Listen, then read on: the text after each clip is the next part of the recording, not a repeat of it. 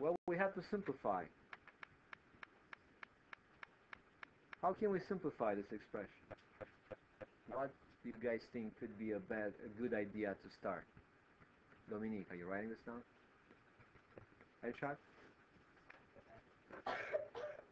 Well, think about, yeah, factorize the numerator. Very good. So what is the common factor of 8x and 16? 8. So we have 8x divided by 8 will be x minus 16 divided by 8, 2. The bottom part, x minus 2 squared. Now we can simplify by 1.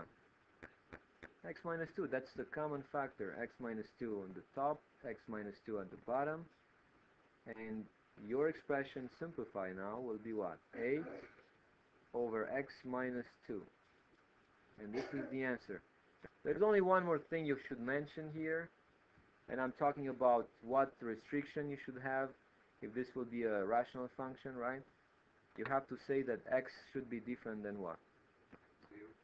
X has to be different than 2. How do you start with that? Well, you have to make sure that your x minus 2 is different than 0 because you're divided by that and because it's your denominator. And after you did that, you're done.